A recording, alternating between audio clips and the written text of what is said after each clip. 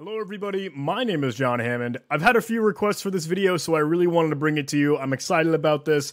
In this video, we're going to dive into some Burpsuite basics. But before we dive in, I want to give a quick shout out and thank you to Hostinger for helping sponsor this video. If you haven't heard of Hostinger before, they are one of the best companies for web hosting and spinning up an online server. Hostinger offers a ton of plans to quickly build out a whole website, and they are, honestly, really affordable. It's super easy to set up and use a whole new server that works right out of the box, and the prices can't be beat. You can go to hostinger.com/John Hammond to get up to seriously 91% off yearly web hosting plans. That's awesome. This is one of the best ways for you to get yourself out there. Whether or not you want to be starting your own blog with WordPress, or you just want a custom web page where you can share your own content and ideas. So thank you, Hostinger, for helping sponsor this video, and please, I really hope you guys go check them out, hostinger.com/John Hammond. 91% off. That's awesome. Okay, now let's dive into some Burpsuite. If you're running Kali Linux, you probably already have Burpsuite installed. If you aren't, or if you're on another distribution of Linux like me, I'm going to assume you're on Linux. If you aren't, you should ask yourself why you aren't. I don't know what my grammar did there. All right, if you just simply Google Burpsuite, you can go ahead and download it. It's from portswigger.net.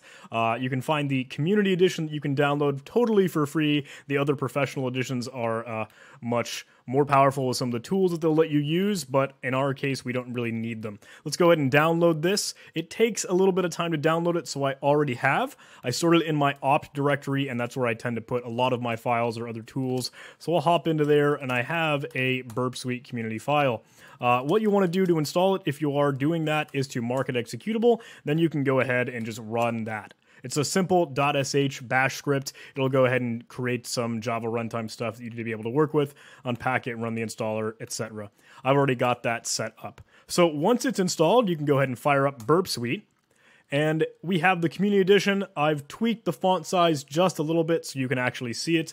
Originally, you'll pop up with the screen that says, hey, do you want to open up a project you're already working with, or do you want to create just a simple on-the-fly temporary project? If you're doing this for some capture-the-flag-oriented stuff or for a pen test, maybe for a pen test you might save a project that you can keep track of your stuff, or if you're trying to tackle a capture-the-flag challenge or just some simple, hey, picking and poking at a website usage, a temporary project works just fine for us. And then with that, we can use our burp defaults.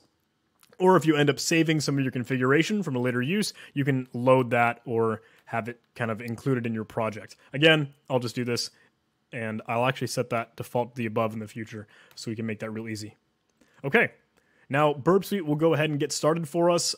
This is a later rendition. I'm using version 2.1.07. It has a lot of cool, fancy things in the dashboard, except most of them are kind of just a pro version only. So I'll go ahead and ignore that for the time being. Really, what I want to showcase is the Burpsuite proxy. So the Burpsuite proxy will allow us to do some other great things, and it'll actually allow us to kind of get in the middle of a web request as we're accessing a web page. The way that we need to actually set that up, though, is telling our web browser to use Burpsuite as the proxy. So it can actually intercept and grab the requests and kind of manipulate them however we would like to while we're browsing through our web pages. So I'm going to actually do that in Firefox. There is an awesome utility, a little add-on or extension you can add called Foxy Proxy that offers a nice little icon you could add to the side and actually just hop and switch between proxies you might have set. If you need to add this to Firefox, you can. I think I hit Foxy Proxy Basic. Yeah, that's totally fine. Hit add to Firefox if you need to, and I actually do already have it set up. And once you have Foxy Proxy set up and installed in Firefox or your web browser of choice, you might need to go down a different route if you're using Chrome. Go ahead and check out the options, and you can go ahead and add a new proxy. You can see I already have Burpsuite set up here, but I'll go through these steps to show you just this add button up here with a big plus sign. You can call it Burpsuite or whatever you'd like to. The proxy type of HTTP is totally fine, and the proxy IP address is going to end up being your own machine or your local interface because that's where Burp is running. I'm going to say 127.0.0.1. You can change the color if you want to. I think the default is totally fine. And then you'll want to set the port to whatever port you have told Burpsuite to run on. By default, it will use port 8080, so I will stick with that. Okay, now that that's set up, we will go ahead and set up Burpsuite, but we need to actually have a target to work against. the vessel that I'm going to use for this video to kind of showcase and teach some of the features of Burpsuite is actually going to be DVWA, or the Damn Vulnerable Web App. If you haven't seen that or heard of that, it is a super cool application that is intentionally broken and misconfigured and has pre-planted vulnerabilities for you to help learn and kind of educate yourself on how you can exploit these and take advantage of these when you see them in the wild, maybe in a bug bounty or a pen test or a capture the flag. We can go ahead and download it. It'll give you a zip archive, and you have to set up really what you want to use for Apache or a web server to run those PHP. It's written in PHP, right? And MySQL is a backend database, so you'll have to set up those servers and really get that software up and running. To do that really quickly, I'm just going to actually run it as a Docker container. So I'm just going to Google, hey, Docker DVWA. You can see I've clicked on this before, and we'll actually just go ahead and grab the image for running the Damn Vulnerable Web App. You can simply run that command if you have Docker installed. If you don't, you can usually just sudo apt install docker.io, and then you might need to change your user to go into the Docker group and then kind of log out and log back in so that change takes effect. Then you can run Docker commands and you work with it. So in our case, I've pulled this image already, so I can quickly spin up that Docker container and we'll be ready to rock.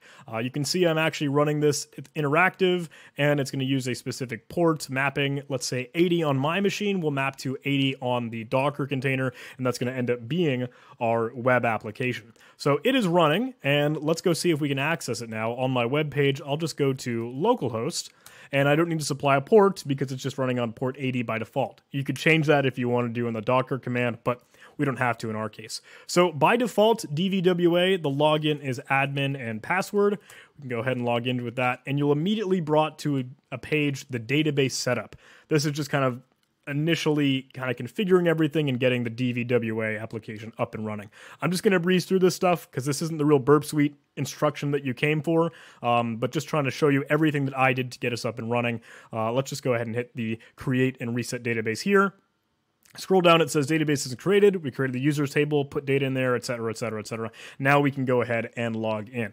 So I'll go to admin and password, again, as our credentials. Now we have the Damn Vulnerable Web application ready for us to work with and tinker with. At this point, I haven't turned on our Burpsuite proxy. You can actually check out Burpsuite, it's running. Proxy over here, intercept is on. That proxy tab is going to be where you spend most of your time when you're working with Burpsuite. Maybe. We'll see. What we could do is go ahead and actually turn on our Burpsuite proxy by using Foxy proxy now. But before I do that, I want to actually specify a target scope. Because if we just turned on this proxy, all of a sudden all of our communication that's going through the web page is going to be funneled through Burpsuite. And if it's going to stop every single request and let you kind of manipulate it, sometimes that gets a little annoying. I'll show you that. Let's say I were to go to turn on Burpsuite. I'll try and go to Google. Maybe I'm doing some other research, or Mozilla's going to send some stuff back and forth. I got to move those, and oh, okay, there it comes again. I haven't even been able to get to Google just yet. Let's go to Google, and now I've got to click through all of these, and every single request that those pages are going to make will either forward or drop, let those packets go through. But you could see them. They were displayed to you right on the screen, and Burpsuite will allow you to kind of manipulate the HTTP or the hypertext transfer protocol that's going through. So let's turn off intercept right now, and let's kind of minimize really what we're looking at. The way we can do this is actually just grabbing the URL of our target. In our case, I'm going to use localhost because that's just where this is running. And we'll go ahead and we'll say in the target tab, all this stuff, we can go ahead and select them, right-click them, and delete those because we don't care all that much. That sitemap will gradually build as you explore different pages that are in your scope. If you go ahead and specify that in the filter here. You can see that tab, and you can click on that, and you can have it show only in-scope items, or only requested items, or maybe filter by MIME type. Is it an HTML page that you're looking at? Are you trying to gather some JavaScript that you want to pull down, or XML for XXE attacks, etc., or status code, file extension, etc.? We could tweak those and play with that, but for right now, I just want to showcase the scope that we can set.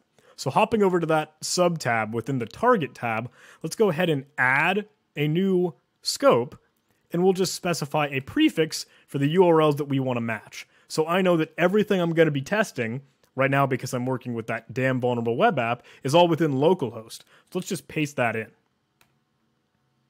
Okay, now that that is enabled, we should be good to go, right? Be careful.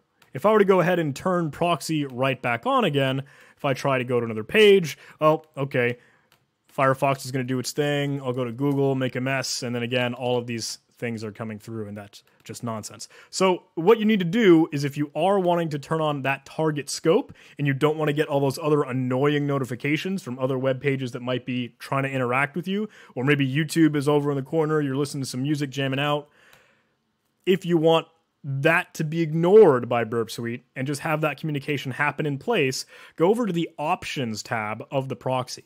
You can see you can actually see up here that proxy listener. You can specify, here's the interface you're going to listen on, again, localhost, and you can specify the port. 8080 is what we have just for now. You can edit that if you wanted to. But really what I want to showcase is how you can intercept client requests. Really what we can use now is actually with our target scope, we can specify, and our URL is going to be in the target scope that we've already specified. That's often a box that's already ready and available for you. You just have to make sure to click it and turn it on. Now, if I were to turn on in our proxy intercept tab, intercept on, so Burpsuite's going to grab and copy and actually allow us to manipulate all of those requests. Copy is not the right word. My bad. If I were to refresh on our index.php or a homepage of our damn vulnerable web app, now it'll prevent those requests from going through without us being able to see them first. We need to be actually able to catch that and manipulate those requests. If I were to open up a new tab and go to Google or any other web page or have YouTube running in the background, you can see Burpsuite wouldn't prop up and annoy us for some of the requests that we don't really care about. Really, this is good for us to kind of keep our target really within the scope of our rules of engagement, right? Or if all we really care about attacking and beating up and abusing is this web app, well, then that's our target. That's what we want to be looking at. So now with intercept on, all I'm looking at is our damn vulnerable web application. And if I were to go through all these different pages, you can see them actually grow within the sitemap. I'll have to forward some of these different pages that we go to. But if I look at my target now, that sitemap, you can see localhost is kind of something that we're looking at. And everything that's already been requested, everything that's been pulled down, or things that we could just see are now automatically things that Burpsuite will keep track of for us. And that's super cool. You can actually explore each of those pages and even see what we could potentially retrieve from them if you've already retrieved them. Maybe you'll get some of the response information here, and you can see some of the headers, etc., that are being pulled back and forth. That's what proxy will allow us to do, because when we requested a page, you can see the raw HTTP communication. We're running a get method on a specific URL and the version of HTTP we're using, the host that we're working with, what our user agent is, and these headers we can manipulate because it's a request that we are sending to the web server. Or you could view that in kind of a table view, check out those parameters, our cookies that are being passed, and the headers, everything that we just saw in that raw format, now just kind of being in a nice GUI representation that we could go ahead and edit or move up and down. So we could do interesting things with that. Hex display you could look at. I don't know how much you might particularly use that for, but if there are some interesting bytes or encodings or hashes or salts or things that you're maybe trying to abuse or tweak at that low level, you can certainly see that with that hex view. Or we could just drop these connections and then, well, now our proxy won't allow that to pass through. Maybe there were some packets or some HTTP communications we didn't want to actually send to the server. I just refreshed that page. Okay, now let's get into some of the other functionality that our proxy is up and running. Let's go ahead in that SQL injection tab. It'll get the vulnerabilities SQLi as that URI or the path that we're going to. We're just reaching that page. And now you can see on the web page we have a simple form where we're showcasing a SQL injection vulnerability. We can search for a user ID, and we could actually explore some of this. Let's enter 1, and you can see just exactly how that request is being sent to the web server, because Burpsuite is going to show that to you as it's grabbing these requests in the proxy. You can see these are get variables that are being supplied, where you can use an ID equals 1. That's the value that we just supplied in that form, and the submit button is kind of being carried along with it. Something we could do, if we wanted to, is just forward that request, see what it does. We get our result just on the web page, and that works just fine for us. If I were to do that again with number 2, what we could do is we could right-click anywhere inside of this raw section, and we can send it to different tabs within Burpsuite. Or we could change the request method, or copy the URL, or get a curl command out of this, or bring it to a file, save it, etc., etc. A lot of different options we can do inside of that proxy tab. What I'd like to see is how changing the request method will actually have that web page interact with us. So I'm going to post to vulnerabilities SQL injection, and now rather than seeing the HTTP variables or parameters that are being passed included in the URL, post requests have them kind of included as data as the body of the request. So now we can see our variables ID is equal to 2 and submit is included. ID is that parameter or that variable that we've included in our form submission. If I were to send this, that works just as well for us. So it looks like our page is kind of worthwhile in getting some of these responses here. Let's see that just one more time. I want to make sure that did what I thought it did. I'll change that to a post request, change request method. I'll send it along, and that also did it just as well. So good enough. It's interesting the URL up here is actually converting that right to a get variable. I digress. Let's go check out really what more we can do with this. If you're using DWA or DVWA, by the way, make sure to test some of these vulnerabilities or injections or techniques that we might be exploiting.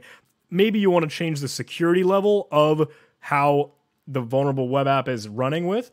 By default, when I spun up this Docker container, I saw that it was actually at impossible, and that made some of my testing a little bit difficult when I wanted to get a quick example to show you guys. So set that to whatever you're interested in. Maybe you can try and avoid some filters or evade some kind of techniques that might mitigate your attacks.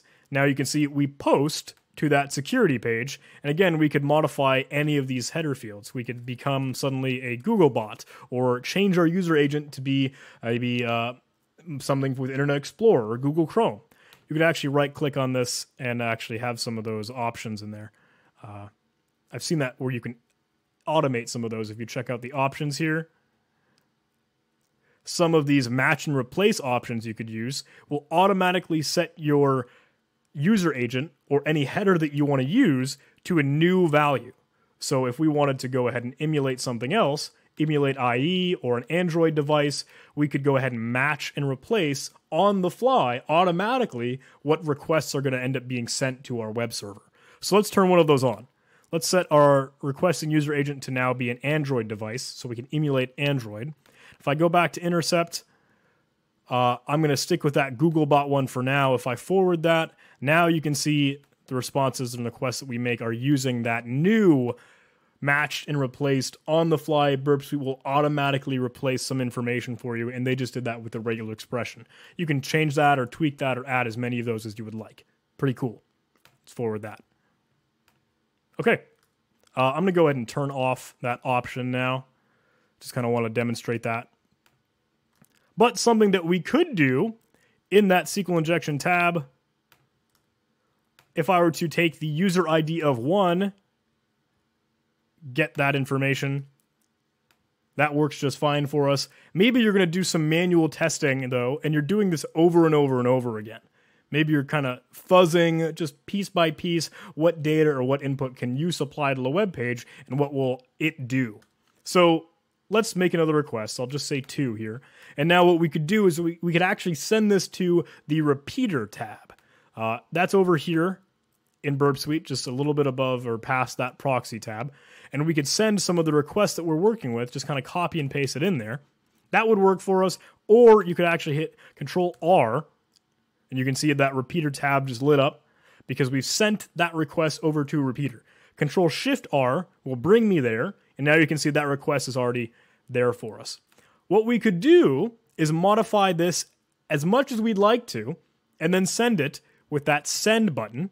And over on the right-hand side, you'll see the response pane kind of being populated with the raw response that the web page might give us. Now we're not looking at the rendered HTML that our web browser would show for us, but we're looking at the raw response that we could get with HTML all included and the HTTP headers. So that's kind of handy for us. That might allow us to see some of the information. You could scroll through it and get some raw, maybe HTML comments, or see it accessing other CSS files or JavaScript files that the page might request. If we wanted to, we could copy all of this. Maybe that's requesting user ID 2.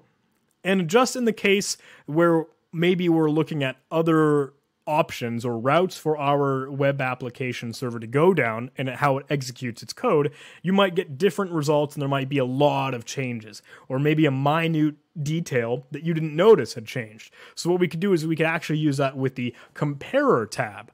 Over here, if you wanted to, you could right click to send to comparer in any pane, and that will go ahead and populate one entry in the comparer tab with those raw bytes or data or values that we just saw.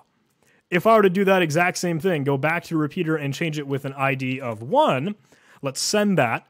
If you don't want to hit that send button over and over again, the hotkey for that is Control Space. And now we could copy and paste all that, bring it over to the compare and hit paste, or as we saw just a moment ago, right click and hit send to compare. Now, the compare has a couple options that it can compare against, and it can compare byte by byte. If you wanted to use that fine-tune kind of granular differentiation that you're looking at, that might work for us. You can see that window just pops up. Or you can compare by words. You can see, okay, the timestamp is different. The content length is just slightly different. If I were to scroll down on either of those panes, you can see, okay, ID number 2, here are the values versus ID number 1. And those are the values that are included there. You can see that keys are modified, deleted, and added, just kind of a color code for what you're looking at in this comparer tab, and that will work really, really well for us. We could use that. That's one option. If you didn't like right-clicking over and over again, if you're kind of a keyboard junkie like me, to send to compare or whatever, again, in the user options, you can actually go ahead and specify how you want, for one thing, Burpsuite to look like, and that's how I tweak some of these font changes so you can see it. And in the miscellaneous tab, you can actually add more hotkeys. So you can see I talked about send to repeater or send to compare. We can go and add one. We can edit something, maybe add a new hotkey for that, maybe Alt-C or something. There you go. Control-Shift-Alt-C. I just put a bunch of stuff in there. I don't really need to do that, but I wanted to show you that that is where you can add hotkeys in the user options tab in the MISC tab. Cool. Okay, now let's actually do some worthwhile stuff. Let's go back to our repeater and let's try some SQL injection, right? We know so far that all we can manipulate is an ID value. That's everything that our form is allowing us to send. We could fuzz that. We could send it some interesting stuff. Let's try and send it, if we're doing SQL injection, add a simple single quote in there. If I send that, now I have a new response, and I didn't have to go back to the web page to see that or have it refresh every time. Burpsuite will allow me to do that just right here in the repeater tab. It says you have an error in your SQL syntax. Go ahead and check the manual that corresponds to your SQL server and for what a 1 with an extra single quote might mean. Okay, so because we have a SQL error, maybe we are in fact doing some SQL injection, let's try and use the classic SQL injection technique, or 1 equals 1, and I'm going to use a hashtag here, or that pound symbol of the octothorpe. Good word, guys.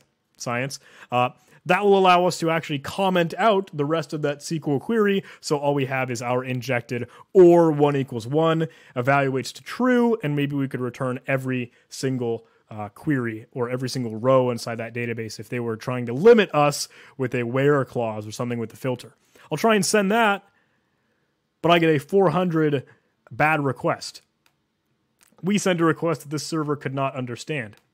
And that might be interesting to us because, well, this totally looks like valid SQL injection the way we think of it, but don't forget, now within Burpsuite, we're using raw HTTP, or that hypertext transfer protocol. What we might need to do is actually URL encode the data or the changes that we're making. So you can do that with a cool hotkey, or you could right-click. Is a convert selection, URL encode or URL decode. Control-U is a hotkey for that. Decode, Control-Shift-U. Or you could convert it from HTML or base64, etc., etc. If you didn't want to do that as you're working with the hotkey, or maybe turning on that option URL encode as you type, let's see that real quick. I'm just going to remove that.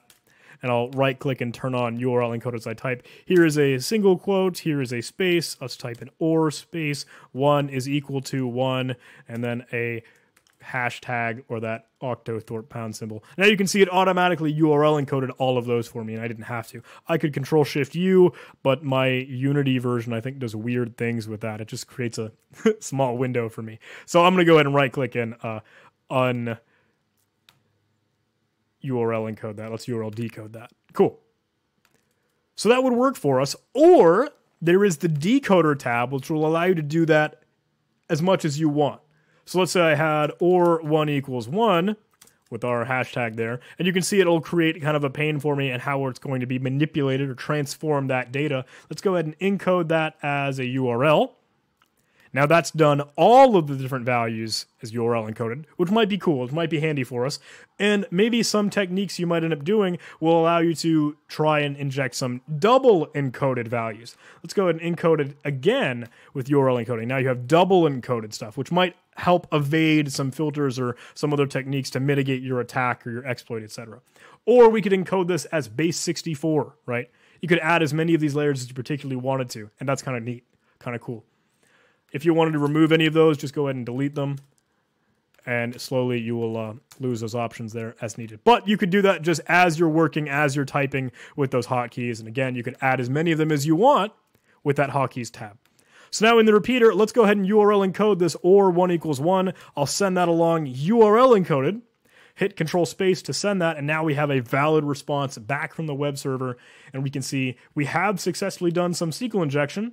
We got our first name admin, surname admin, first name Gordon, hack is the next entry, Pablo is the next entry, etc., etc. So now we've got some SQL injection leaking all of the database out. Really, that's how we can use Burpsuite to manipulate some values and variables and information, the post request versus the get request, the user agent, the headers that we send, or anything that might be present inside of the raw HTTP communications that are going back and forth from a website.